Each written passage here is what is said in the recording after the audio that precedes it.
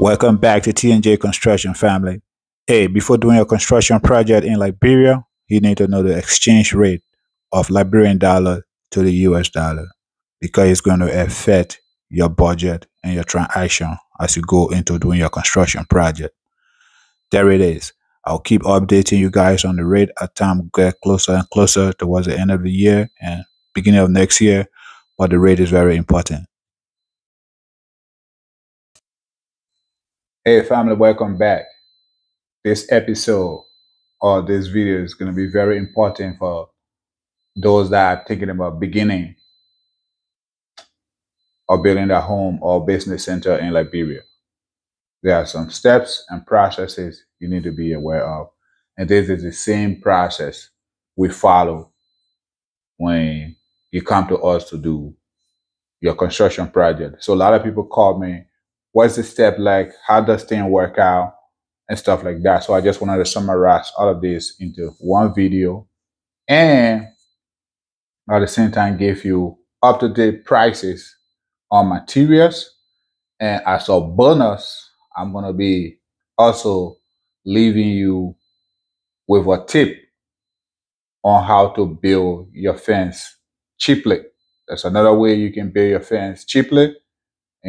At least 40% of the cost of the fence is going to be down, and you can still have a solid fence as well, especially for those that have like bigger land area and stuff like that, but they want to fence it and at the same time they don't want to break the bank. You definitely want to watch this video. I'll be leaving that tip towards the end of this video. All right, if this is your first time here, we'd like to welcome you. This is T&J Construction.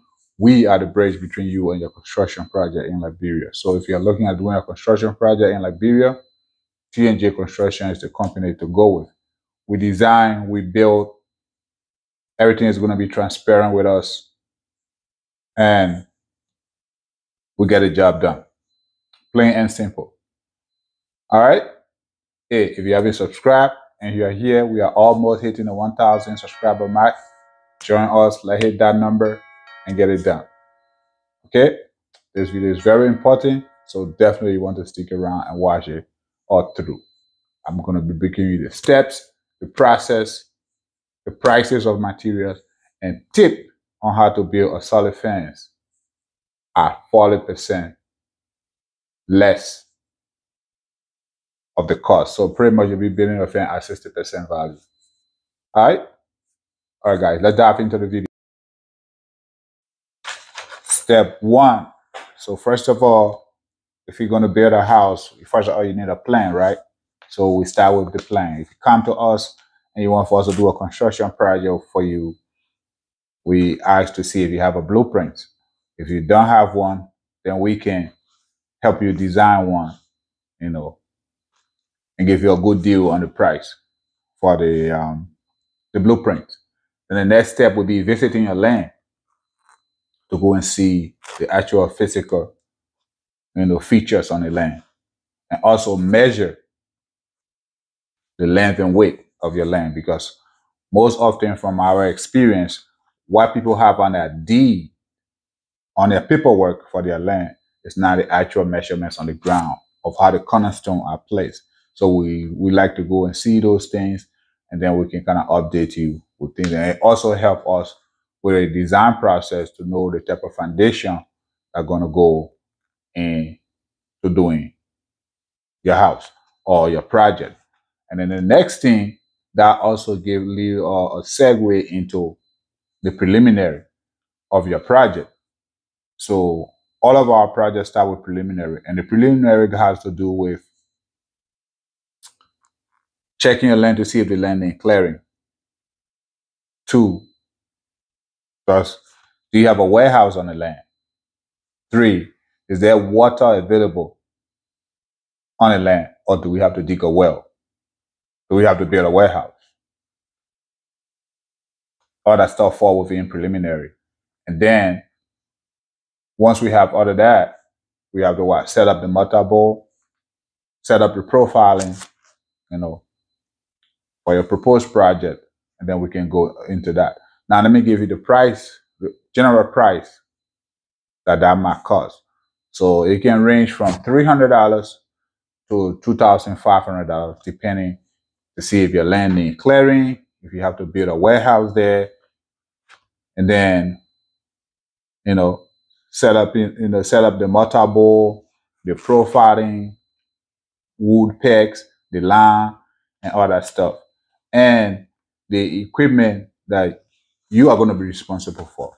So the wheelbarrow and shovel is the customer that is responsible for that. We provide the rest of the other tools, the digger, all of our other tools we come with it. Well, the wheelbarrow and shovel is going to be the customer responsibility. So all of that expense fall within the preliminary. And how much is a wheelbarrow? You can get a good solid wheelbarrow for like $55, and then we do the extra welding to it, just to solidify things. And then there you go. You have a solid wheelbarrow. And then we can use that for some time, because the wheelbarrow in Liberia, they are not too strong, so it breaks easily. So we like to reinforce them before using them. So all of that fall within the preliminary. Preliminary, again, if I go over it, site visitation, blueprint, building a warehouse, digging a well, buying water container like drums and stuff like that we're going to need, especially for the foundation level. It's going to be a lot of water usage. So we have to have all of those on site. And another thing the customer is going to be responsible for is security for the warehouse. Okay. Our guys, I usually, encourage the guys to sleep on site during the weekdays. So that's going to help with security for you. You don't have to pay for that. But on the weekends, where the guys has to go home to their families, if you can't find one, we can find one for you, but then you will pay the cost. It's very reasonable, so shouldn't be anything that will scare you. But again, that responsibility fall on the customer. Now, purchasing of your materials. We don't like to purchase materials. We have our own procurement service that do all of our material purchases, but we don't like to purchase materials for the customer. So if you have somebody on the ground that can work along with us to get the materials to us, we welcome that. If you don't have anybody you can trust and you want to go through our procurement service, you're going to come with a little fee.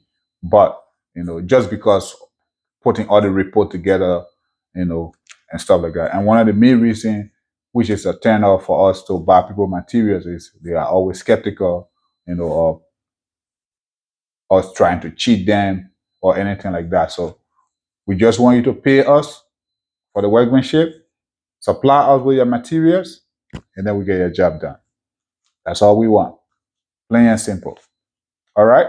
So all of that fall within preliminary, and preliminary goes from anything from around $300 to $2,500 based on what you have going on your land. Now, the bigger your land, obviously, the more expensive it's going to be, especially if you haven't cleared it and you have to clear the entire land. So that's another thing too. All right? Now we're going to go into step 2. Okay, guys. Step 2, let's look at some actual prices on materials. Most of the materials we use in Liberia, especially for building, is cement blocks. Some people call it concrete block, but it's a cement block. So, and it have sizes. So we got it 8 inches, which is usually recommended for foundation. And we got a 6-inch, and then we have the 4 inches. So let's look at the prices on those. So the 8-inch blocks, the market price right now is $1.25 for one 8-inch block. In Liberia, everybody has their prices, but on average, that's what you're going to pay. We sell our 8-inch block for $1.15, and we just do that to encourage our customers to get the blocks from us. But then you get the blocks and you also pay for transportation. So that is that. The 6-inch block in Liberia, some area you'll find it for 90 Liberian dollars. Currently, right now, with the rate with the Liberian currency depreciating against the US dollar, so prices is not going to be stable. But again, with the ratio and the quality of block we are putting out, we sell out 80 cents. In Liberia, you might find it, generally, you might find it around maybe 65 cents, 60 cents. The durability of those blocks, I cannot guarantee them. That's why we only use to buy our blocks for our customer from a reputable block manufacturing company, because if the block have too much sand in it, it also affect the quality of the structure we are building. So we always buy our blocks from Greystone, John Davis, and those people until we started making our own blocks. So for our blocks, most of our customer we have worked with so far, almost, let's say 90%, have purchased the blocks from us because they want that warranty. So in case anything go wrong, they know who they can go to for the blocks. So they have purchased the blocks from us. But yeah, our 6-inch block is 80 cents. But now if you're buying anything over 3,000 blocks or more, definitely which you're gonna need, we can help you with a discount price. So we can kind of work things out that way too. And then the 4-inch block, we sell it at 60 cents. I think you can find it in Liberia for like 45 cents or so. You don't usually find it a lot on the market, but it's there.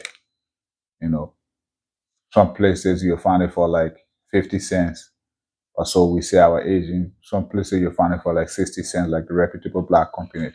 You'll find it there. So, but with our blocks, not to blow our own home, we are using 2 different types of sand, and then we are following the proper ratio in making those blocks. So we guarantee the blocks we are putting out. All right. So that's on the blocks. Now let's talk about another material you're going to need. The steel. You're going to have different sizes of steel we're going to need for the project. We got the 14 millimeter steel, the 12 millimeter steel. So the 14 millimeter steel is going to be around $17 for one, and it's 32 feet long. 32 feet long, $17 a piece. The 12 millimeter steel is $13.50 for one, the same length. The 10 millimeter steel is around $8.75. The 8 millimeter steel is going to be $6, and then we'll have the quarter raw that is around $2. And then the tie wire that we use for all of for tying everything together and stuff like that, sell it $10 a roll. So that is that on the steel. So based on whatsoever amount of steel you have in your estimate, you're just gonna multiply it by the dollars amount. All right, let's go to the wood, for framing, form work, and stuff like that. So the Wawa bowl, about 12 feet long, you're getting it for $6 a bowl. $6. Some places you'll find it for like $5.50, something like that. Depending on the quantity you're buying and who you're dealing with. And the woods too, they have different grade. So if you go to buy them and you don't know the right type to pay, they might sell you the one that is bad, for cheap, and you think you're getting a good deal, and then it end up being a bad deal. So be careful what you pay for out there and stuff like that.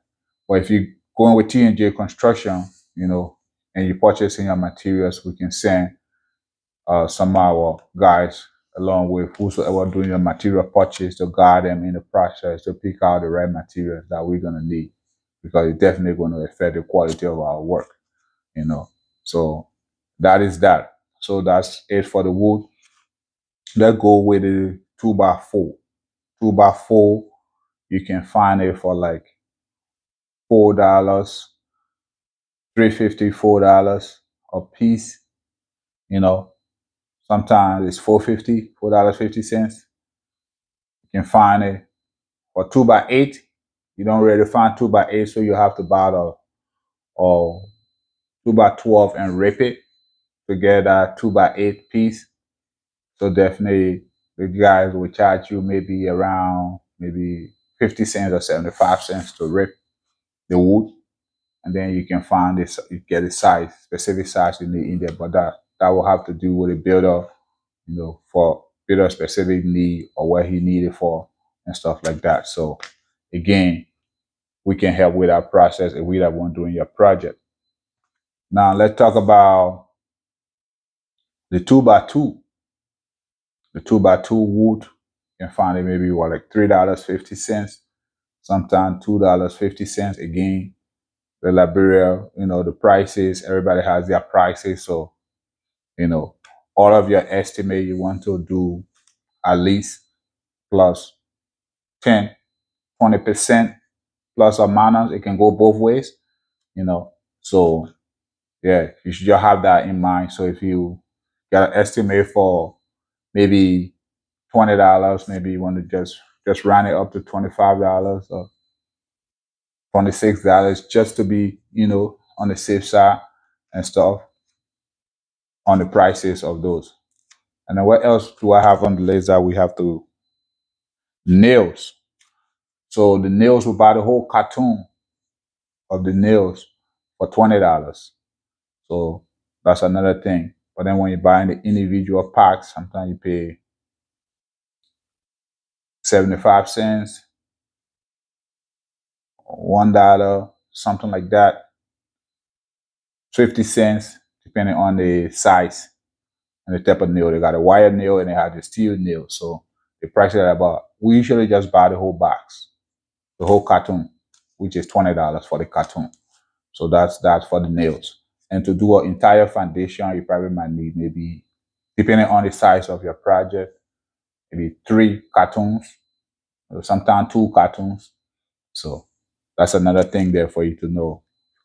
These are all unit prices I'm giving you, but your overall material estimate, you will see the quantity that will be required for whatsoever project you got going on. And then another thing we use in our foundation is a damp-proof plastic that will cover the foundation with before we cast. That's $20 for a roll for that one. So that's another thing you get to. So maybe sometimes you probably, depending on the size of your house or your property, you're probably going to need 2 or 3 because it's spread out pretty big. So that is that. Now let's talk about sand. Sand on average, a full truckload, which is going to be 6 blades. A blade of sand, first of all, let's start with the blade. A blade of sand is $25. So 6 blades will fit in the bigger size trucks. And then you pay $140, sometimes $150 for transportation, depending on where you're getting the sand from. Now the sand too, you have to know the type of sand you're getting for your project, because the rough sand is going to be the one that is recommended. But sometimes if you just tell the people that you want sand, they can bring you smooth sand and stuff like that, and then you can have problem with it later. So you want the rough sand for your foundation, and usually that rough sand is coming from the river area, in the carway area, and stuff like that.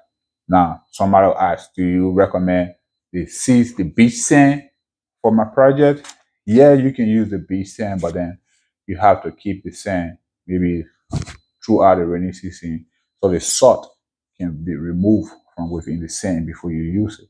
If you don't do that, eventually you'll run into maintenance issue later on down the road. So we usually get our sand from the riverside, the river sand, and the rough sand specifically for all of our construction projects. Now the smooth sand, you can only get the smooth sand when you're doing finishing work, plastering, and stuff like that. Then you definitely want to use a smooth sand. So that is that. Sand on average, $280 to $300 for a full truckload of sand. So to do a foundation, probably going to need 2 load of those, which is going to be around $600 or $560 for the 2 truckload. And then we'll move into the coast aggregate, which is the racks. Racks, $90 a blade. Some area you'll find the smaller blade size. Probably some guys will be saying it's $75 or $80 or $85. So if you're buying the racks, you definitely want to make sure you're getting the good size blade, and 6 of those fit in the truck too as well. So you can buy less, you don't have to buy 6, but it's going to be at least anything from $75 to $90 a blade for the racks.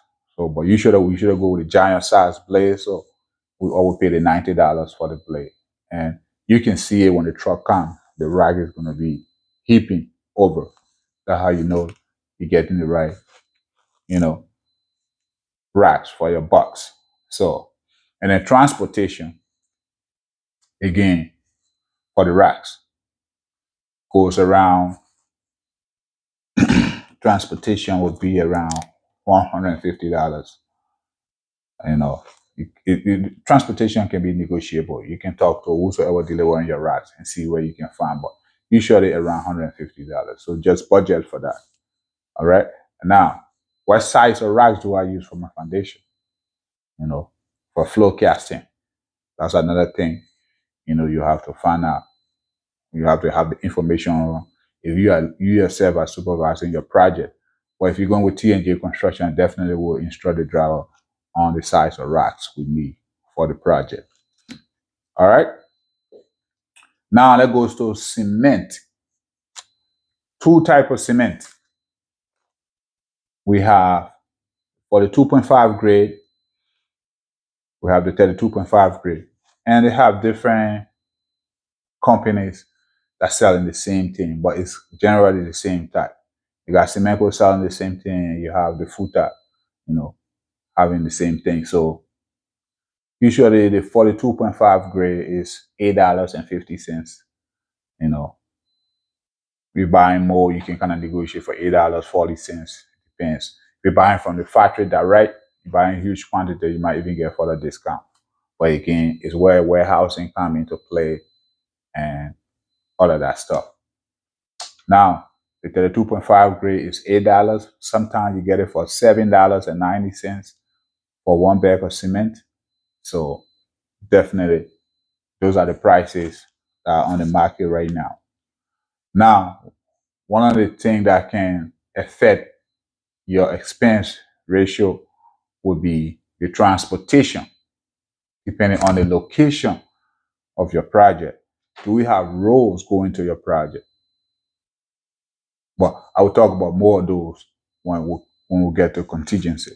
So that is that so far. Am I missing anything here? Okay, plumbing parts for doing your foundation or the project. The plumbing part, the rough plumbing, parts. So on average, you can spend anything around $150 to $250 on the plumbing parts. And then you also have to pay, the plumber for doing that work and stuff like that. But if you went with T&J Construction, we can include all of that into our negotiation for doing the rough plumbing, the rough electrical. Another thing is going to be the rough electrical, getting all the electrical parts, conduits and stuff like that. That will go into, doing your work while we are building the house. So by the time we are done with everything, all the things are set in place.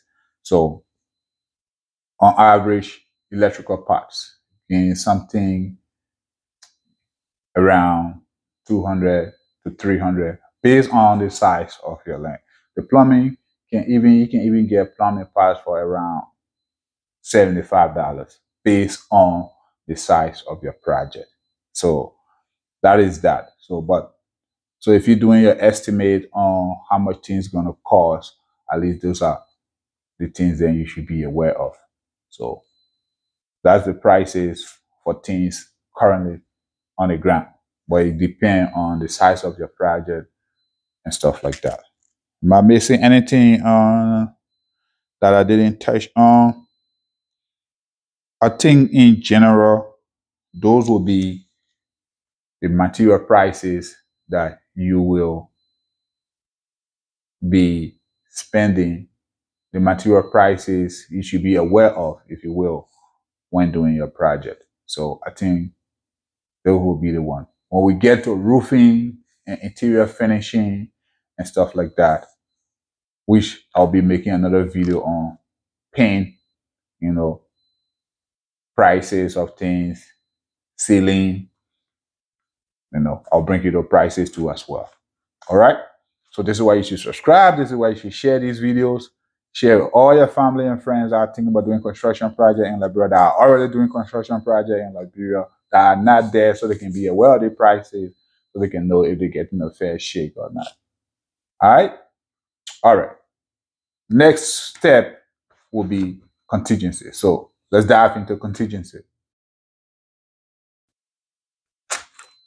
Okay, family, let's look at contingency.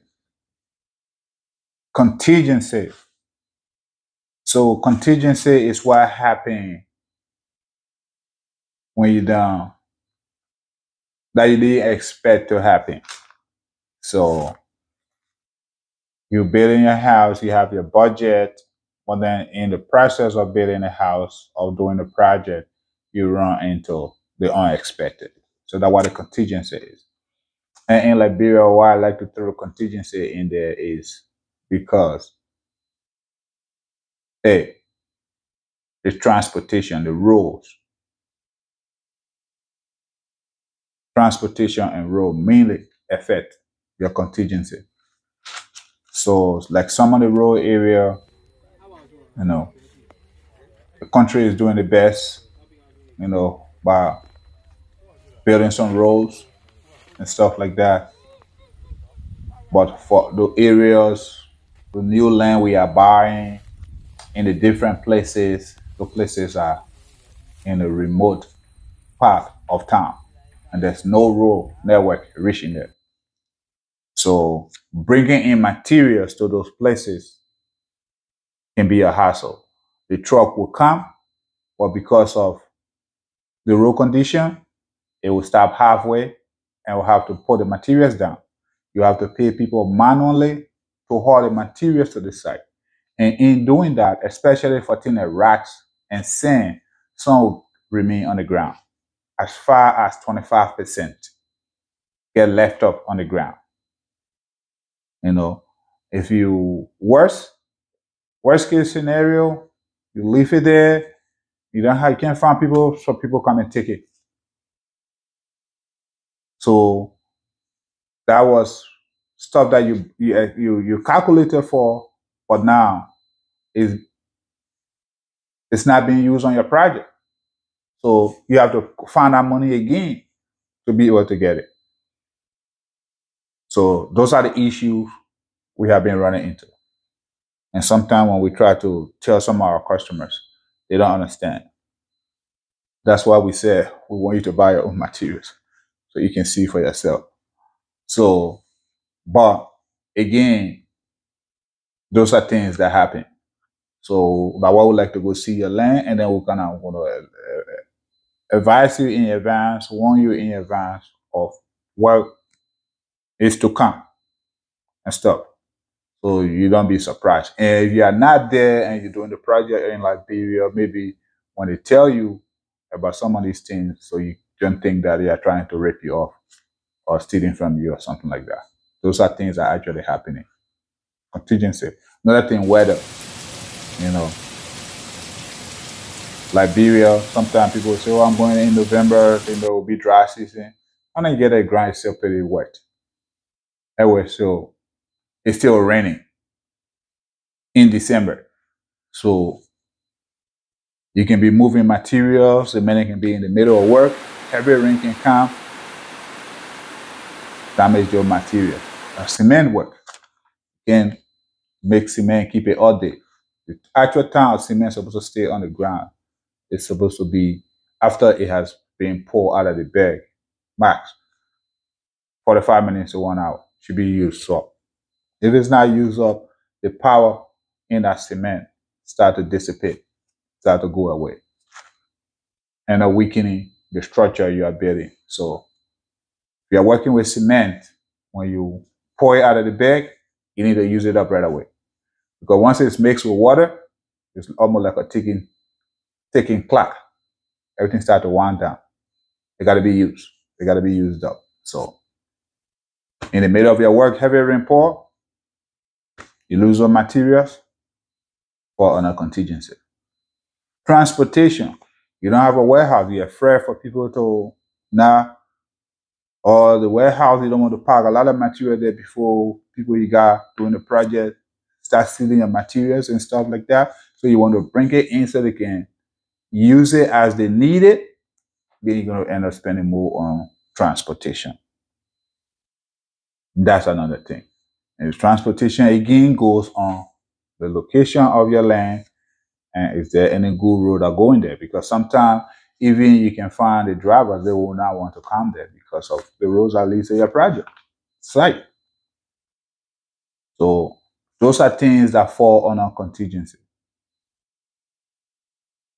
Again, theft. Just plain old theft. Put material somewhere, boom, disappear. You got to buy the materials. You're already in the middle of the project. What are you going to do? Stop? Quit?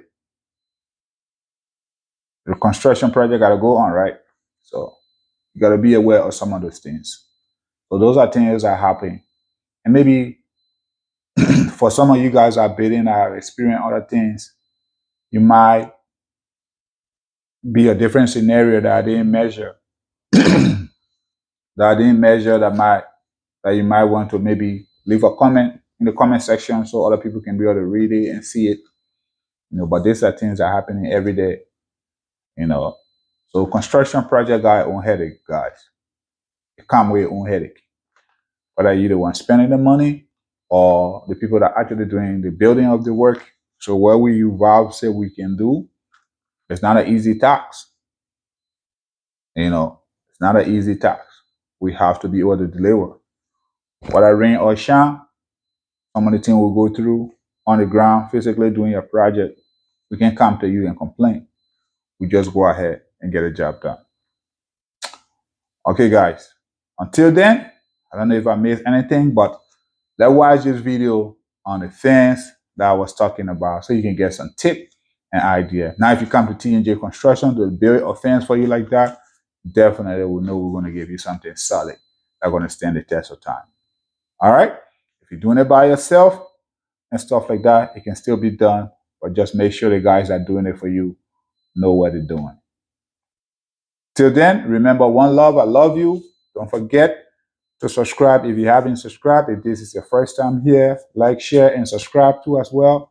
If you're a returning viewer, you haven't subscribed, please join the family. If you're a subscriber, I'm so grateful you subscribe to us. But please like and share the video too as well, so your other friends and family can be able to get this good information that are very, very crucial to everything every one of us are trying to do in Liberia. Until then, one love. Catch you in the next one. Peace. Okay, family, this is the fence I'm talking about. You don't need a lot of steel. If we're going to use steel for this type of fence, it's pretty much going to be in the foundation footing. But all of the pillars are going to be blocks. We're going to interlock them. Make sure they're locked in. Give it a solid foundation base. And pretty much you're just going to be needing sand and cement for the work. All the four corners, we're going to post steel in there to hook it up. But you can also interlock it too at the corners, and you should still be fine. As you can see, you can build a high fence with this. I mean, they are using the same fence in Ghana, they are using them in Nigeria, and pretty much they are standing the test of time. So if you want a fence done like this, obviously everything has its pros and cons. We can definitely help you with that, and most of the things you're going to need, your major material will be the sand and cement. You use crushed rock for the foundation footing, but then you have sand and cement the rest of the way.